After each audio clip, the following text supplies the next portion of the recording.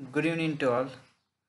Today we are going to discuss about the watershed management and the management which is related to the conservation of the water resources.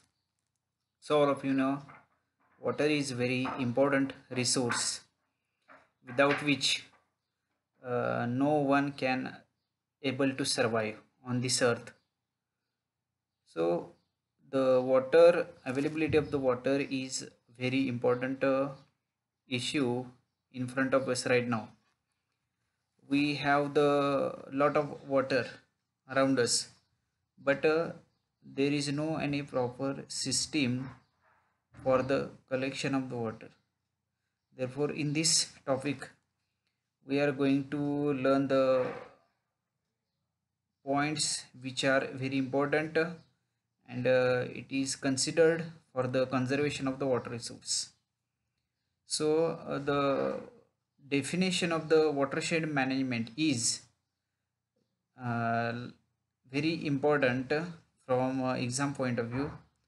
So water resource management or watershed management is the something which is related to the conservation, collection, storage and distribution of the water.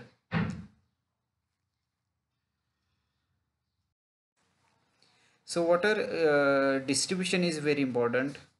Conservation, storage and distribution of the water is the main elements in the watershed management program.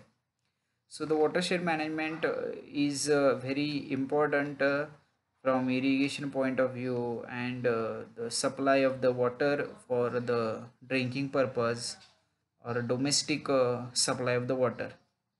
So water, we get the water from the rain. So rain is the main source of the water.